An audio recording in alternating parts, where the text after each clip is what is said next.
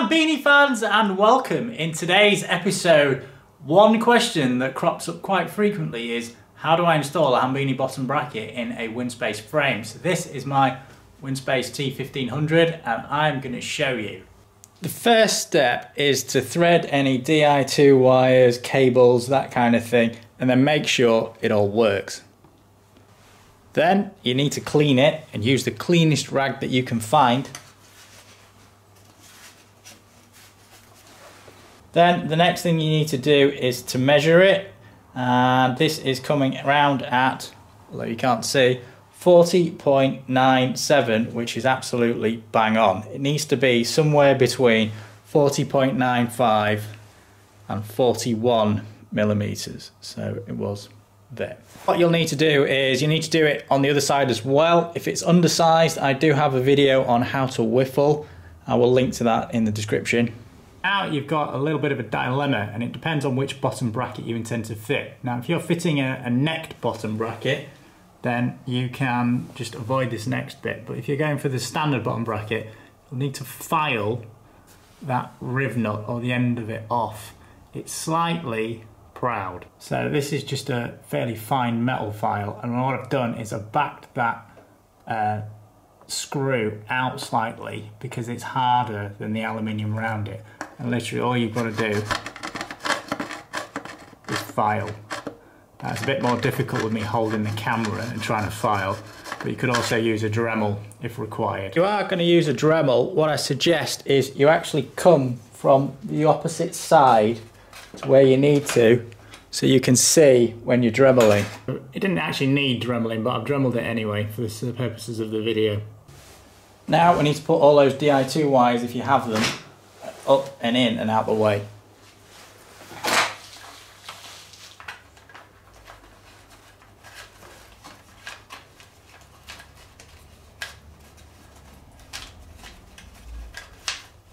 You can just see we've got a couple of Di2 wires up there, which when we push it in will move out the way. Now it's time to get the bottom bracket ready. Take the cap out of the drive side. The bottom bracket started now, so the bottom bracket's here.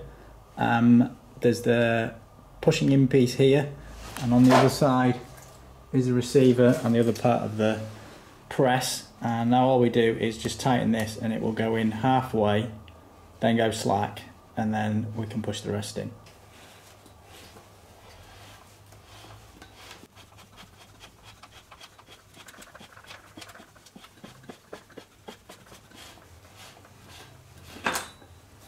Point, what I've done is I've just slackened the bottom bracket off on the non-drive side just to make sure you've not got any cables that you may pinch.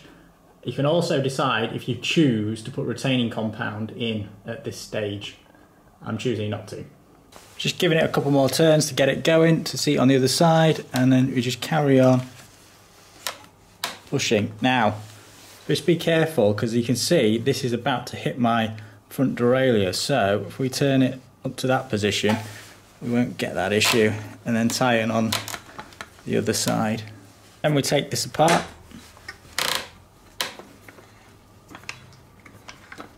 check is get a feeler gauge, if you haven't got a feeler gauge, a piece of paper, and then rub it all the way around to see if it's seated all the way around. That is really quite good. Now you can put your cap back in and it's ready for a crankset. Then we can fit the crank, gone for 105 because it's not glued.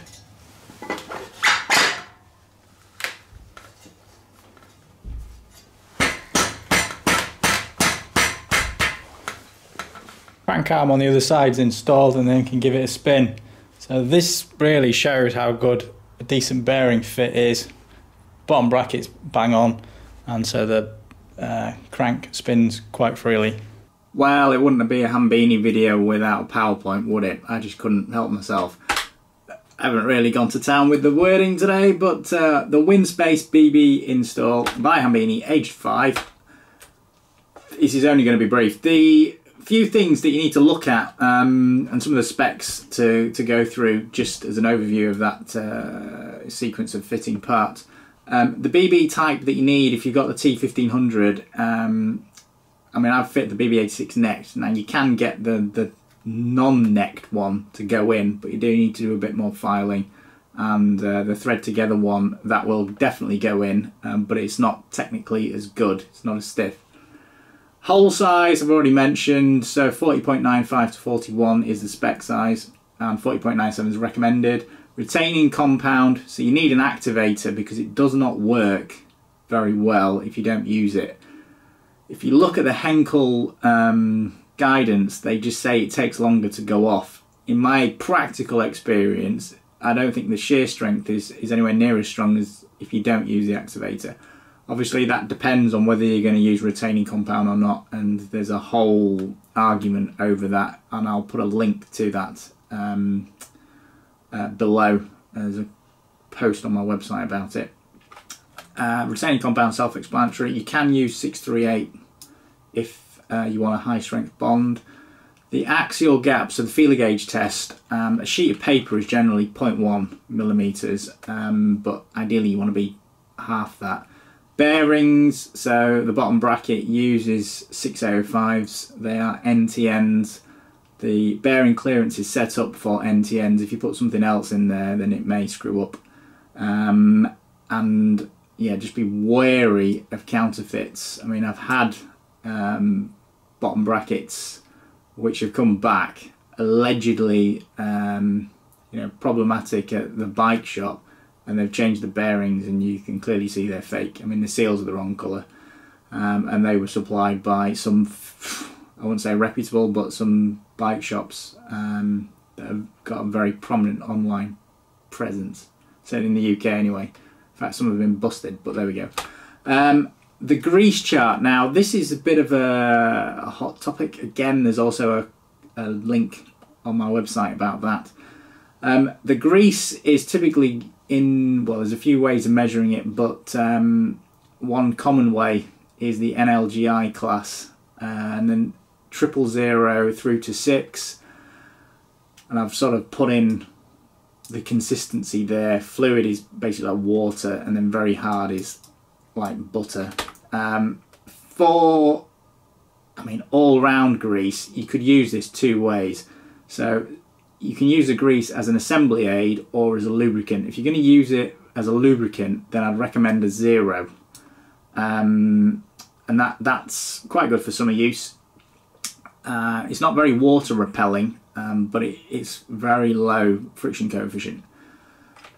If you're going to use as an assembly grease, then number 3, NLGI 3 is the way to go. So what I would recommend is, if you want like an all-round grease, a 1, a 2 would probably be the ideal. So you can use that as an assembly grease or as a lubricant. Assembly grease is a bit different because you're only using it once, and the balls in the bearings aren't going round. You're just using it to make your life easier to install. And that's it. If you've got any questions, pop them in the box below and I'll do my best to answer them, and I'm pretty sure Winspace will be along to answer them as well. Thanks very much. Until next time, keep banging your hairdresser.